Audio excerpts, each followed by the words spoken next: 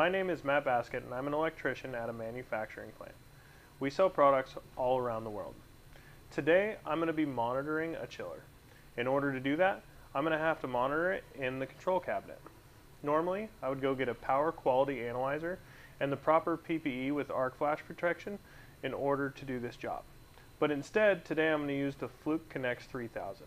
This makes it safer for me because I can monitor this without ever having to be in the cabinet while it's active, which is for the limited PPE that I have on right now.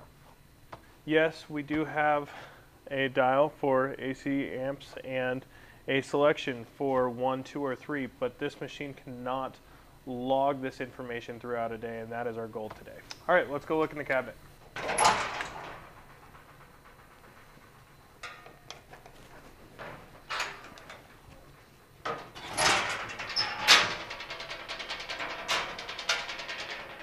Okay, so as you can see inside the cabinet, we've got on this side of the disconnect, we have all 3 phases going to our machine. In these 3 phases, we have 2 wires on each phase. This makes it difficult to get around these wires in order to monitor because they're so bulky and they're spread apart a little bit. That's not going to be a problem for me today because I'm going to have the iFlex connector, which are flexible and can get into tight spaces like these. So here's the equipment we're going to use. We've got the Fluke CNX 3000 wireless digital multimeter. We have the 3 wireless modules that we're going to hang inside the cabinet door, and we have our 3 iFlex connectors that we're going to put around, one around each phase inside the cabinet. All right, let's go ahead and hook it up.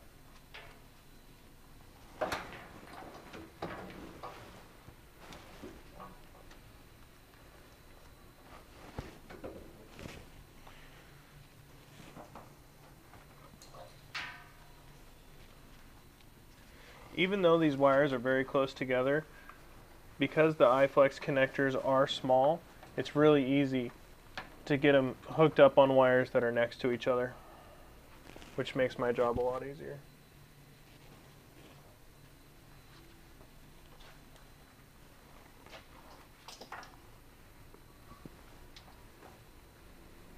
Okay, now that all 3 of my iFlex connectors are hooked up, we're going to go ahead and go grab the wireless module units in order to put inside the cabinet door. Now we're going to hang the 3 wireless module units.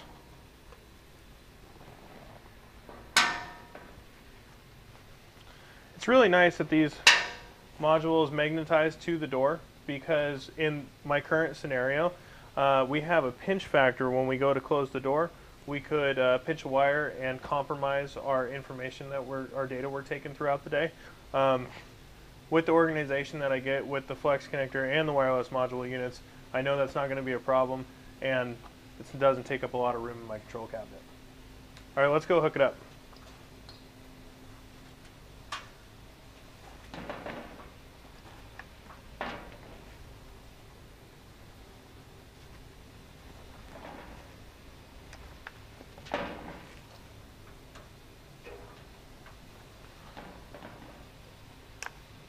Now that I've got my 3 iFlex connectors hooked up to my wireless modules, we're going to go ahead and power up the modules so that they can talk with the Fluke CNX 3000.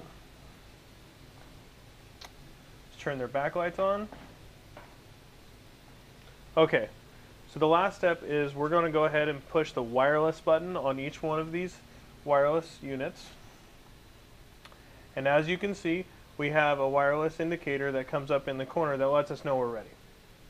So now that we're ready to monitor this unit throughout the day, I think we're going to go ahead and close the cabinet doors, and we're going to go get our Fluke CNX 3000 and log this information. So now that I've re-energized the piece of equipment and we're running, I've connected to my 3 wireless modules inside the cabinet, and as you can see, we are monitoring each phase running through and to our machine currently. We're going to leave this here and we're going to let it log throughout the day so that we can trend and build a baseline for this piece of machinery.